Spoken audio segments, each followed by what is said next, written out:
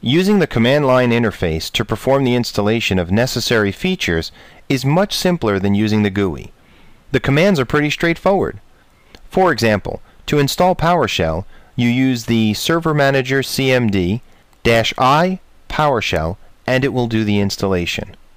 To install all of the IIS prerequisites for a typical installation, rather than trying to remember the exact options you need to click, you would type the links that you see here on the screen, and it would handle the installation of the role and services for IIS. With a client access server, if you want to work with Outlook Anywhere clients, you have to install the RPC over HTTP proxy, so you can do that also from the command line. In addition, if you're installing an Edge Transport server, you wouldn't need IIS, but you do need the Active Directory Lightweight Directory Services, and so you type the Server Manager command with ADLDS. If you have a unified messaging server, then you'll need the Windows Media Player audio-video codecs, so you can type the Server Manager command with desktop-experience.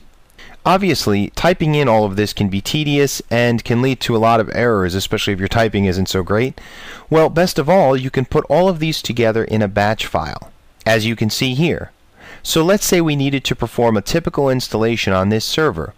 We could use this batch file, kick it off and let it run, and once it completes, we're ready to perform our typical installation.